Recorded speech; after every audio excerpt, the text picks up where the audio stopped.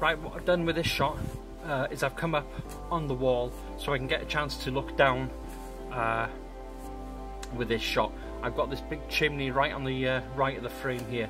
I've sort of framed the windowsill in there, so you're looking just above that. You can see the other row of cottages on the other side, and in the background you've got a nice mountain and some nice clouds in the background. So I suppose it's a shot I've never seen before. ISO 100, f16, bracketing 2 each end on this one.